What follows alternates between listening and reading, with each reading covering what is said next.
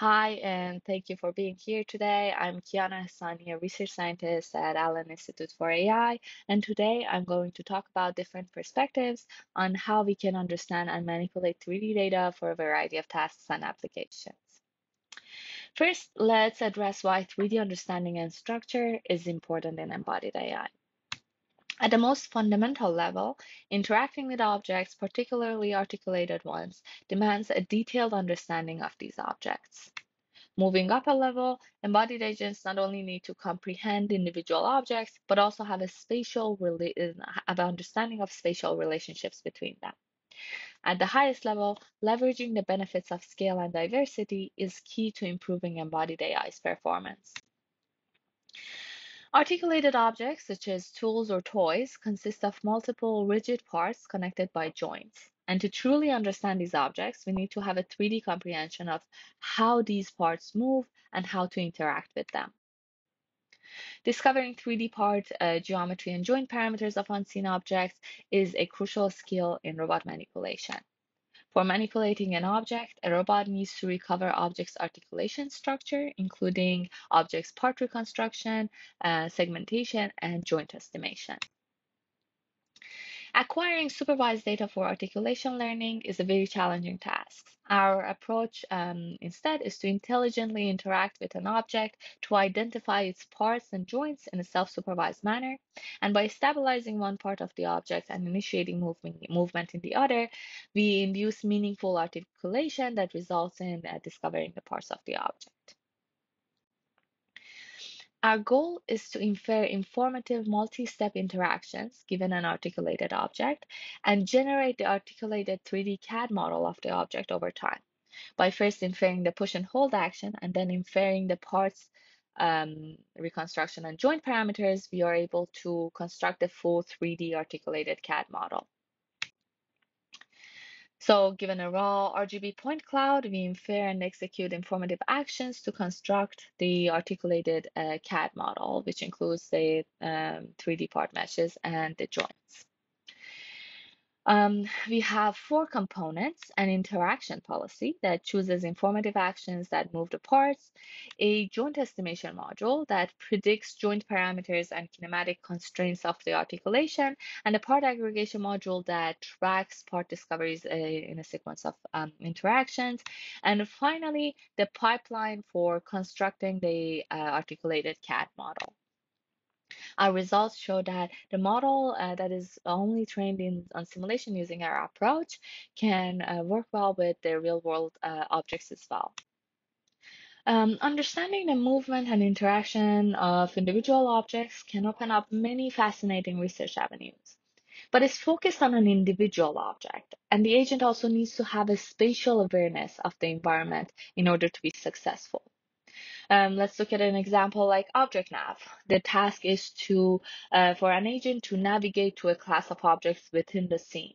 This task requires a spatial awareness of the environment in order to enable the agent to have a collision-free and efficient navigation in this scene.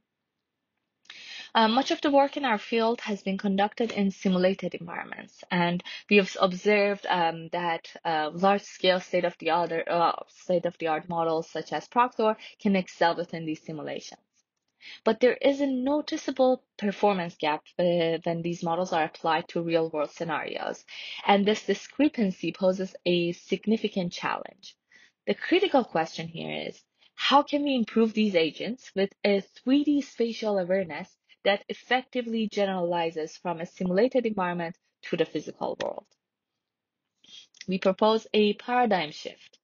Rather than pushing for universally generalized agents, we should aim to specialize them for their target domain, equipping them with a high-level 3D understanding of their respective environment. We devised an approach that effectively uses smartphone scans of a target environment to produce a template 3D layout of that scene. And leveraging this layout, we procedurally generate variations of the environment that we can train our models on, and it leads to a notable performance improvement in real-world applications. Phone2Prox significantly improves performance across a variety of testing environments, notably in the complex multi-room layouts. You can see a demonstration that shows our AI agent that has been only trained in a simulated environment is able to successfully and efficiently navigate to a sofa. While understanding specific structures like houses can optimize our navigation, imagine the power of scaling this understanding. And I would like to talk about that next. So this is the scale of 3D datasets that is currently widely used by the community. All of them are significantly smaller compared to the datasets that the community is using for training state-of-the-art vision or language models. And on another note, the diversity of data in these data sets is quite limited. They include only a small number of object categories, and we are restricted to a handful of variations within each category. But why is that the case? The first reason is that 3D data wasn't as easily accessible on the web as language or 2D images, and it was limiting the potential scale and diversity of data sets. But recently, we have seen a rise of 3D data availability online. The other reason is that high quality 3D data generation was once just exclusive to professional designers. But with the current technological advancement, any individual is now able to create and upload high quality 3D meshes using their smartphone.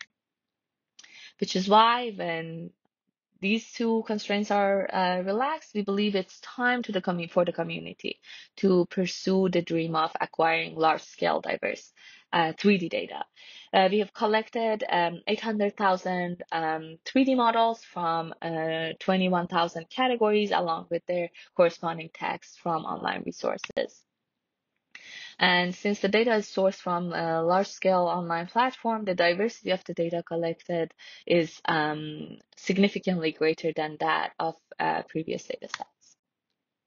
And we showed that the diversity and scale of this data set improves a variety of different applications, such as semantic segmentation, open vocabulary navigation in embodied AI, and 3D generation. Now, 3D object data, we know that it exists in a multitude of formats, and that's why for observers, we decided to only limit ourselves to a single data source that offered uniform formatting. But there are numerous other resources that can further enhance the diversity of objects, so we made a decision to elevate our approach. We introduced Observer's Excel, which is a dataset of over 10 million 3D objects. A substantial amount of effort was expended in unifying the data formats, eliminating duplicate entries, ensuring successful rendering of textures and shapes of the objects. And the outcome of this extensive process is a grand enhancement in the scale and diversity of 3D object datasets, which results in an impressive 10.2 million assets. Our experimental finding indicates that this scale-up led to a notable improvement in the performance of 3D generation models and paving the way for future applications. Two of the projects that I discussed today will be featured at the May CVPR conference in a few days. I look forward to meeting you there and addressing any further questions that you might have.